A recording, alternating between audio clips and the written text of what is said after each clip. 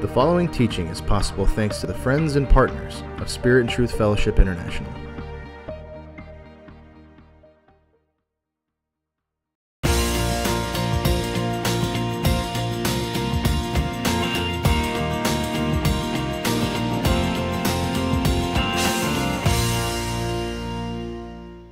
One of the great records in Scripture is the record in the Gospel of John, chapter 11, where Jesus raises Lazarus from the dead. You know, that commanding voice, Lazarus, come forth. And then Lazarus comes out of the grave, the tomb, all wrapped in grave clothes.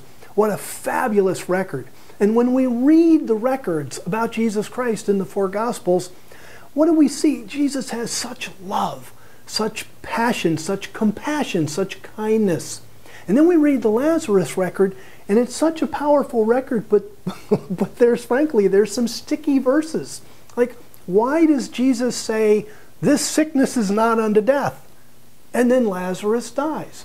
Why does he hear, your friend Lazarus is sick, and then say, well, I'm going to hang around here? It says he stayed where he was for 2 more days. You know, these things are very un-Jesus-like. And they kind of stick in my mind. I know for years and years they stuck in my mind, and maybe as you've been reading the record, they've stuck in yours too. And what we find out is that Jesus knew there were things in the culture that he had to overcome, beliefs and customs that he had to overcome, which is why he stayed where he was for 2 more days. And also, we know that, for example, when Jesus said that this sickness is not unto death, he was speaking, in the Greek is very clear on this, that it was ultimately not unto death. So if we unpack the Lazarus record properly, then we'll see that it just fits right in to the character of Jesus Christ, the man that we know and love. Now let's go and get some context to the Lazarus story. Where was Jesus anyway? Where was Lazarus? What's going on? Well, Jesus had been in Jerusalem ministering, and he was talking in John chapter 10 about him and his Father and the intimate relationship between them. And this finally got under the skin of the Jews so badly that John chapter 10 verse 31 says, the Jews took up stones again to stone him. And so what did Jesus do? Well, he got out of Jerusalem. He left.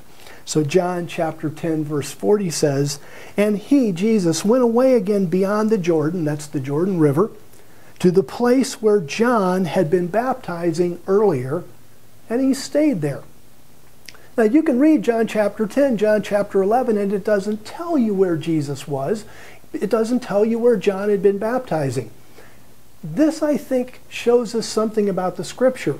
God expects us to know his book. He expects us to read his book, remember what he wrote, and understand it. Because as the Gospel of John opened up, in John chapter 1, verse 28, it says, John was baptizing in Bethany beyond Jordan. Now, if we're going to understand the Lazarus record, we have got to understand the geography of Israel. You know, when I run tours to Israel, when I studied archaeology in Israel, I was taught that the geography, the land of Israel, is called the 5th gospel. Because if we understand the geography in the land, so many things open up in the gospel record, and that's certainly the case with Lazarus. So we need to know where Jerusalem is, where Bethany beyond Jordan is. Let's go to the map and take a look. Now, to get us oriented, first of all, here's the Dead Sea. And then the Jordan River, going to run north all the way up to the Sea of Galilee, to the far north. And here west of the Dead Sea is Jerusalem. And then just slightly southeast of that is Bethany. And this, of course, is where Lazarus was buried, died and was buried, where Martha and Mary were. And you go down the Jericho road to Jericho. By the way, it's about 15 miles from Jerusalem to Jericho. And you should know that there are 3 Jerichos. Historically, there are 3 Jerichos. This is New Testament Jericho because this is a map of New Testament Israel. So this is New Testament Jericho. Old Testament Jericho is about where my pen tip is, a few miles to the further east. And then, of course, there's modern-day Jericho, which is in the general vicinity. So If you go across the Jordan River another 5 miles or so, then Bethany beyond Jordan is somewhere in here. We don't exactly know where. The town has been lost, but towns are being found all the time. Just a couple months ago, from when I'm making this teaching, the town of Dalmanutha in the Galilee was discovered. So from Jerusalem, or from Bethany rather, where Mary and Martha were after Lazarus died, to the area where Jesus was is probably 20 to 30 miles. In other words, it's a good day's walk. And we're going to need to know that for the record. So let's go back to the record. So here we are in John chapter 11, and it says, "Now a certain man was sick, Lazarus of Bethany," and we saw where Bethany was, "the village of Mary and her sister Martha." And then the text fills us in a little bit about Mary and says, "And it was this Mary who anointed the Lord with ointment and wiped his feet with her hair, whose brother Lazarus was sick." Now, this event of Mary anointing Jesus was still future. But when John was writing, all the events were past.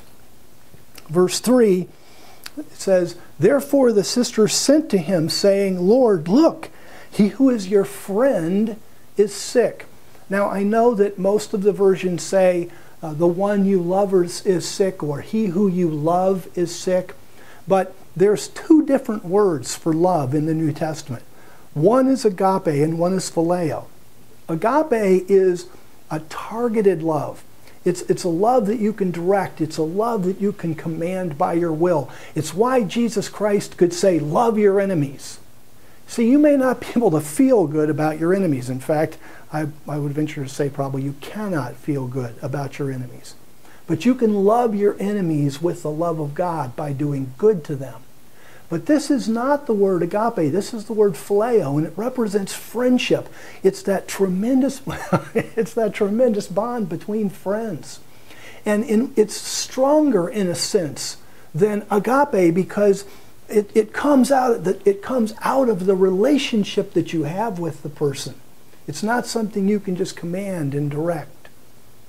And so Mary and Martha sent to Jesus Christ. Now, what's the scenario? What's the likely scenario? The likely scenario is that Lazarus had gotten sick and was getting sicker and sicker and sicker. And all of a sudden, you get up the next morning and Mary and Martha are looking at Lazarus and they're like, wow, this is no longer just a sickness. We're talking about real trouble here. They were really worried for their brother and whether he would live or not. And so they rounded up some friends and they sent messengers to Jesus Christ.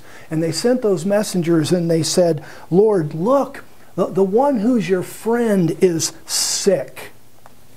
And so now what happens in verse 4, Jesus says, well, when Jesus heard it, he said, this sickness is not ending in death, but is to the glory of God, so that the Son of God may be glorified by it.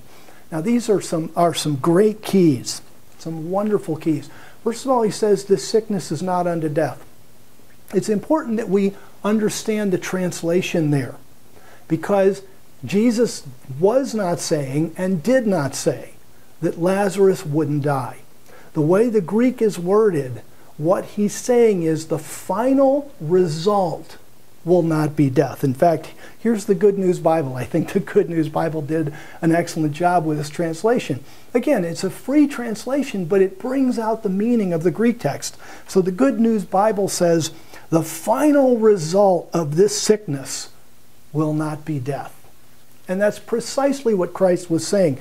If you check the commentators, like one of the commentators that I use a lot, R.C.H. Linsky, here's what he says about this. He says, it must be noted that Jesus does not say that Lazarus will not die, but only that this sickness is not, and then he uses the Greek, prosthanaton. Its final result and outcome is not death. And that's what Jesus was saying. He never said, never intended to say that Lazarus wouldn't die. What he's saying is, I'm going to tell you, okay, Lazarus is sick, I just got the message, but the final result of this will not be death. And now we can see how Jesus is going to move forward to deal with this Lazarus situation.